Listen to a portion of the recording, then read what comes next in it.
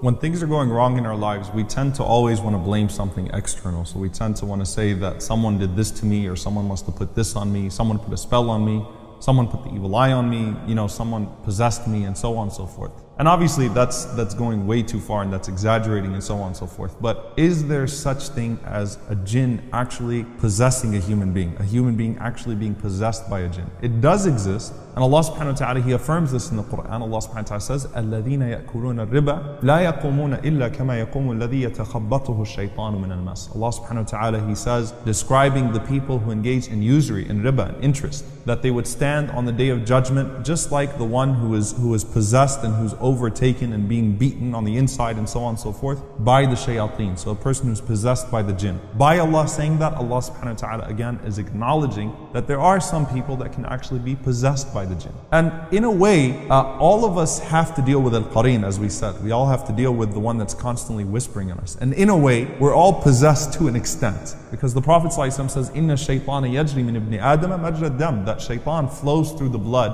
of the son of Adam, or flows through his veins, the way that blood flows through his veins. Meaning, you're always dealing with this to an extent. However, again, you're keeping it under control by keeping your trust in Allah subhanahu wa ta'ala, doing the things that bring about protection in your life, and so on and so forth. Now, it's important for us to find a middle ground here. Anyone that has actually dealt with people physically, and you don't deal with people physically through watching YouTube videos, okay? Not everything you see online is actual, but anyone who's actually dealt with people that have had issues with being possessed has seen some incredible things. Has seen things that cannot be explained except by these things that are supernatural, right? And again, I'm not talking about the fake stuff. I'm talking about things that are real. Any imam of any masjid actually has had people come into his office and has seen things from people that are definitely supernatural, and definitely people that are dealing with jinn. And then of course you talk to people that are actual raqis, that actually try to extract jinn from people in accordance with the Quran and the Sunnah, and underline in accordance with the Quran and Sunnah, because there's a lot of shady business that takes place there too. And they've seen a lot of things. So it's important for us to not deny everything that we've never actually dealt with or seen, and at the same time not to exaggerate, right? I once had someone tell me that I think I'm possessed by a jinn. I said, why? She said, because when I read Quran, I get sleepy. I'm like,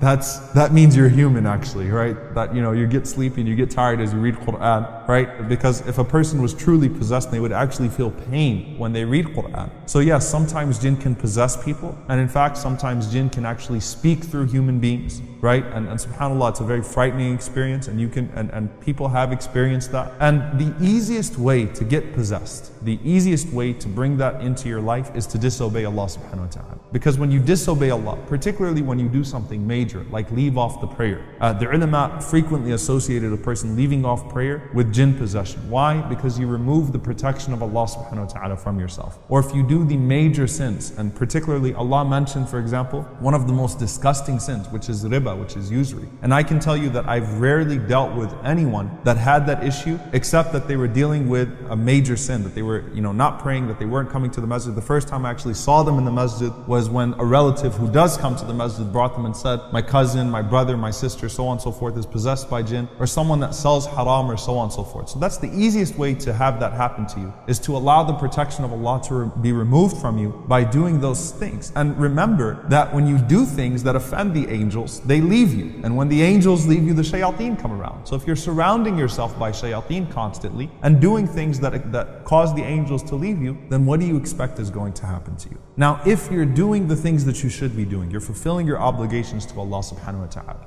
you're not engaging in those major sins, then there are a few things that you have to do. Number one, don't entertain shaitan's whispers. Don't entertain shaitan's whispers, whether they're about Allah, right? As we said earlier, that if he comes to you and starts telling you, who created this, who created that, who created Allah, say, amantu billah. Affirm your belief in Allah subhanahu wa ta'ala. Or if he tries to bring you harm through a bad dream, for example. A lot of times people come to me and they want me to interpret their bad dreams. And I say, look, the Prophet ﷺ, he said, when you see a bad dream, don't seek the interpretation of it. Say, a'udhu billahi minash shaitanir rajim. Seek refuge in Allah from the shaitan, the accursed devil. La tadurruk. It won't harm you. And don't go out and seek the interpretation. Khalas. You saw a bad dream, you saw a nightmare, change your side as you're sleeping, switch sides, say a'udhu billahi minash shaitanir rajim, and move on with your life. Or when shaitan comes to you and makes you over question yourself, So waswasa, do I have wudu? People that'll do wudu like 5-6 times, or redo prayers because I think this might have been here, this might have been there. Prophet ﷺ, he taught us in many ahadith what became a principle in fiqh, al-yaqeen, la yazulu bishak, that certainty is not removed by doubt, no matter how strong the doubt is. Unless you've seen something for sure that nullified your wudu, you're on your wudu, stick to your wudu. Or when he tries to discourage you from doing good. Allah subhanahu wa ta'ala says, particularly in the context of da'wah, إِمَّا يَنزَغَنَّكَ مِنَ الشَّيْطَانِ نَزْغٌ. When shaitan comes to you and he starts pestering you, فَاسْتَعِذْ بِاللَّهِ. Seek refuge in Allah subhanahu wa ta'ala. So don't give shaitan your attention in essence by letting him, or letting those shayateen, letting those devils, and letting those evil jinn whisper, and showing them that you're entertaining those whispers. Also, the Prophet ﷺ, as is narrated in numerous narrations, that when al-mu'awwidhatayn, when قُلْ أَعُوذُ بِرَبِّ الْفَلَقِ and قُلْ أَعُوذُ بِرَبِّ النَّاسِ were revealed, the Prophet ﷺ, he used those as ruqya, وَتَرَكَ مَا سِوَى ذَلِكَ, he left other than that. So he just stuck to that. The Prophet ﷺ used to read the last 3 quls, he used to blow in his hand in the morning and in the evening, and he used to wipe